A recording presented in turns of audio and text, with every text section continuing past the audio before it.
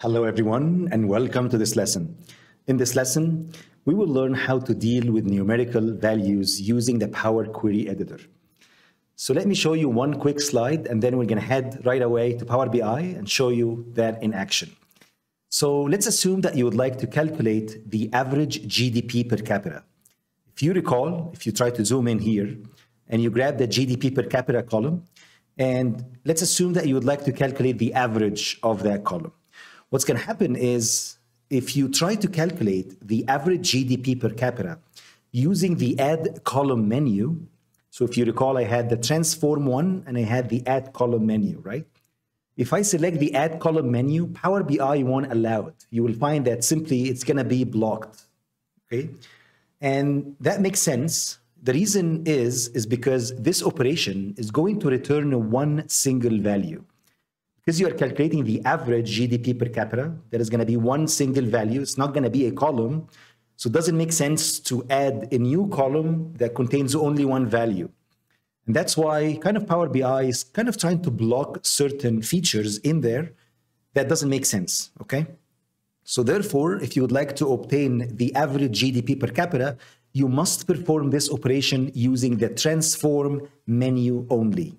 You can't do it in the add column menu. And that's it. Let me head back to Power BI and then show you that in action. All right, so right now we are back in Power BI and I would like to click on transform data to open our Power Query Editor.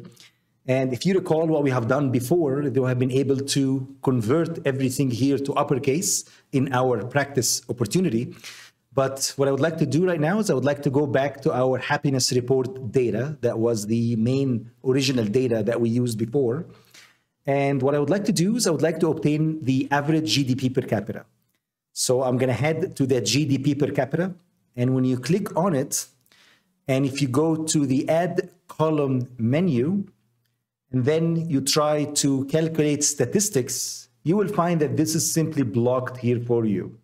You can't click on it. And as I mentioned, it doesn't make sense to add a new column that contains one single value. That's all. If you go back to the transform menu and you click on statistics, you will find that right now it actually has been activated, has been enabled for you. So if you click on statistics, you will find that you can calculate the sum. You can calculate the minimum because this is a numerical column. You can also obtain the maximum, median, average, standard deviation, count values, and count distinct values as well. I would like to calculate the average. And please note, something interesting is going to happen right now. If you click on average, what's going to happen is Power BI is going to collapse everything for you. And it's going to show you one single value here, which is 0.9. And this is just for display purposes. We're just here displaying basically this value, and that's it. It's not going to be stored anywhere. And that's where I would say measures, and that's what we're going to be doing in the future, we're going to come into play.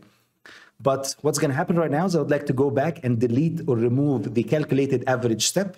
And that's how you can calculate the average GDP per capita.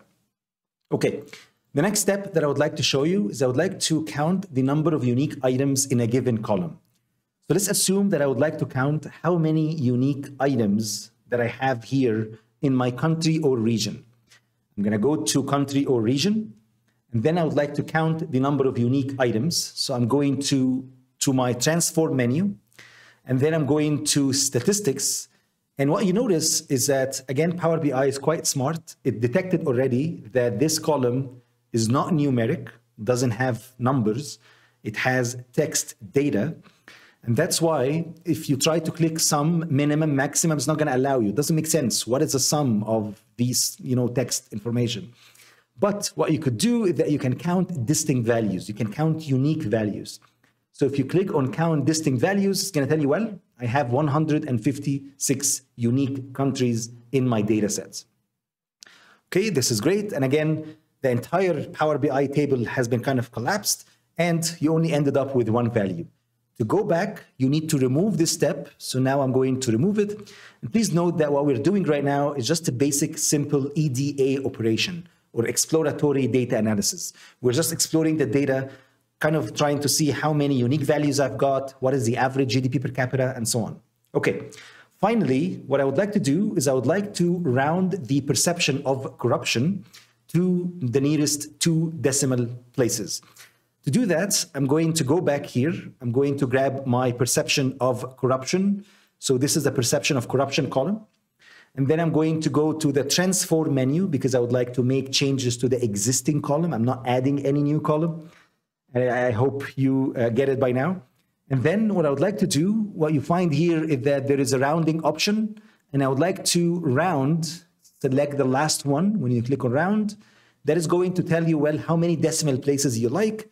I'm going to select 2, and then I'm going to say OK, and here we go. Now we have been able to round our perception of corruption column to 2 decimal places. And that's it. This is kind of a quick overview of the numeric operations that you can do in Power BI, Power Query Editor. I hope you enjoyed this lesson and see you in the next lesson.